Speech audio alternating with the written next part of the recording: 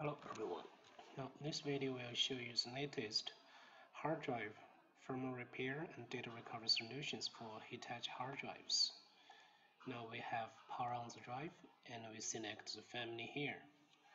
So this is one IBM family hard drive, and this is ARM, and most Hitachi drives belong to this family ARM. This one is old drive, so we select this one and we can see here is the family list.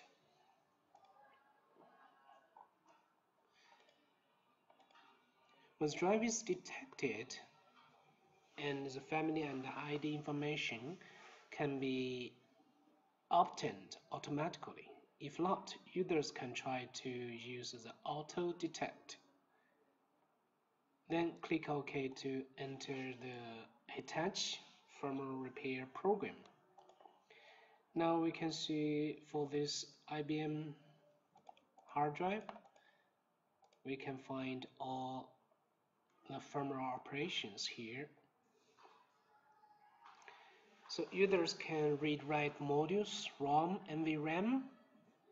So for Hitachi drives, there are several parts of firmware. The first part is the modules on the platter. The second is ROM and NVRAM. NVRAM is included within the ROM. And here is one function called edit the NVRAM. This function will help users to edit the head map. Sometimes when one or two heads are weak, and users can edit the head map here to get the drive detected and readable. So to add NVRAM is very helpful. Sometimes when NVRAM is corrupted, users can to regenerate the NVRAM for IBM. For ARM, users need to extract the NVRAM from the ROM. And here is one more function called recover translator. So this is the Genius translator. Head test, initialize HDD. This function is sometimes used for DVR unlock or to repair the undetected Hitachi drives. Mostly for Hitachi drives, the firmware operations are not so common. The only common solution for Hitachi drives is the sector access interruption fix. For this function, it helps when users swap the heads and then the heads become unstable.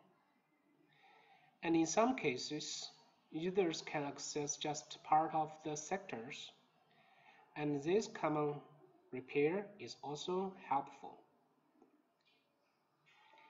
And with the default Hitachi firmware repair program, users can also remove the password easily and also remove the DVR lock.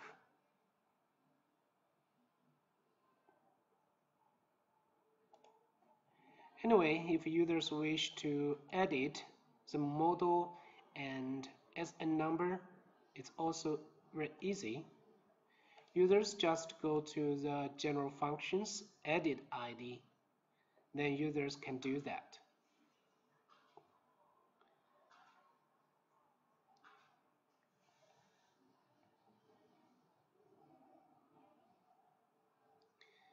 To reset Smart, view Smart, and move the defects from Genius to plist is also very easy here. But these functions are for refurbishing, not for data recovery. So users need to understand correctly for each function, so the function can be used properly to avoid data loss. So this is the DFL Hitachi firmware repair solutions. Here is module list defector logs, hex, and these two, the standby and the recalibrate. These two are for the hard swap. Now let's check the common solutions within the DFL DDP data recovery equipment. Because this one, the DFL Hitachi firmware repair program, this one is just to repair the firmware corruption. But if users wish to recover the lost data, users need to use the DFL DDP data recovery equipment. And users can open the same drive on the DDP data recovery software. And on the left side, we can find Hitachi. Now we select the virtual translator. We can find out there are two options for 2.5 Hitachi drives and 3.5 Hitachi drives. And here, node mode. This one is actually to node playlist to RAM. Users can read this playlist directly or node playlist externally. So users can firstly back up the playlist with the DFL Hitachi firmware repair program, and then come here, node file, select the playlist to node automatically. So this will help to fix the virtual translator automatically. So this one is very helpful, especially after swap hits or when users get the partial sector access cases. This option will be used. So these are the latest Hitachi firmware repair and data recovery solutions.